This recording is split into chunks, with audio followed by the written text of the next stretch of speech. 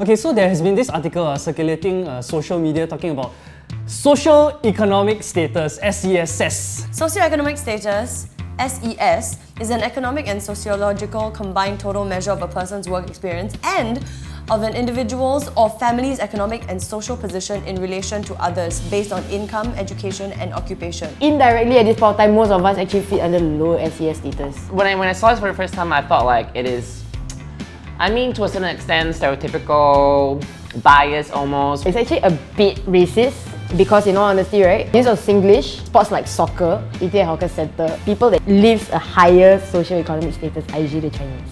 It's a form of like accidental racism. This kind of stereotype is something that shouldn't define whether you're a better person or not. It doesn't make you a better person. Right. I do feel that people need to know the different activities people take part in. People want to be high ses, whether or not they are born in high ses. They just put it on a pedestal, so automatically if you dress well, if you speak well, you are valued more by society, and I don't think that should be the case. I feel like that is highly encouraged, for a lower SES person to step out of the comfort zone and talk to more people. Actually, both ways, so that you can just understand the world better and not just live in your own bubble. You cannot go in complaining why these high ses people get more opportunities at a higher value than us when you just want to stay the same, you have to diversify. Just because you have more privileges that money can get you doesn't make you doesn't make life's challenges any more easier for you. This kind of education, right, shouldn't even be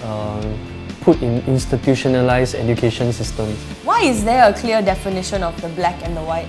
Because I'm 50 shades of grey. Oh, not in that sense. Hi, Mom. There's so many variables, there's so many factors. You cannot define someone just like this. We came into this world with nothing, we're gonna leave this world with nothing. The fact that you are teaching people that, certain people are from different caste systems, right? Then we are like macam no better than certain countries that has a caste system, right? Rather have no money than have debts and worries at the end of the day. We're gonna accept whatever it is in the situation with society right now, but at the same time we also need to respect people as people individually. I think that's the most important. Just be a normal human being.